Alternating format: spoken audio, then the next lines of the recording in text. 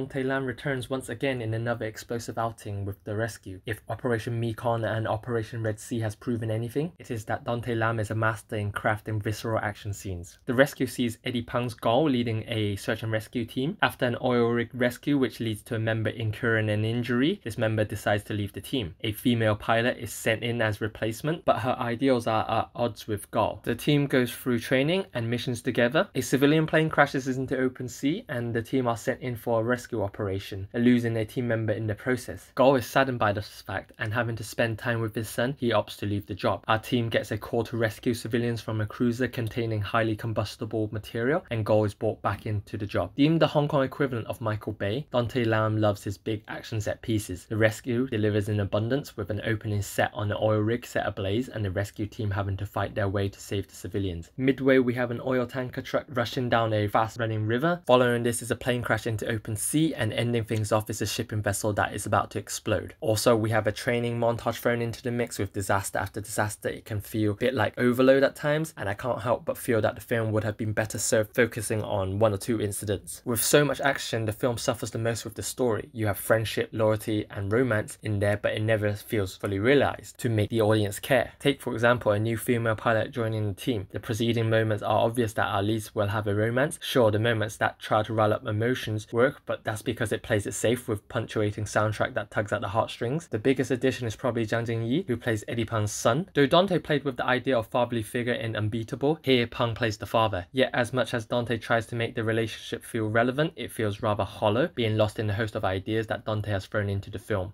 Eddie Peng is gung-ho with the action, but he lacks chemistry with newcomer Zhang Jingyi playing his son. Most of the film's comedy is played out with the father and son relationship and can at times feel at odds with everything else. Zhilei gives probably the strongest performance, but she's rather a blank slate of a character. Then you have a host of interchangeable team members, and you'll be forgiven if you forget their names. The action scenes are exciting and there's variety involved. The biggest moment is the plane crash, in which the filmmakers purchased an actual plane and dunked it into a massive water tank, in which they shot Titanic. The scene is exciting and features impressive camera movements, visual effects and practical stunts. The crash zooms and blistering edits are still present, but that's expected from a Dante Lam film. The visual effects is brilliant, only faltering in minor occasions, and the soundtrack is top notch, with times invoking the pumping Jason Bourne score. You have self-sacrifice, lost loves, life-threatening ailments, romance, comedy and action, and it's all too much for a 2+ hour film. The film is unique in the aspect that it deals with Chinese sea and rescue team and some impressive aerial and sea action. Dante Lam should be commended for tackling a new IP, and he delivers on the action, but the film lacks an engaging story.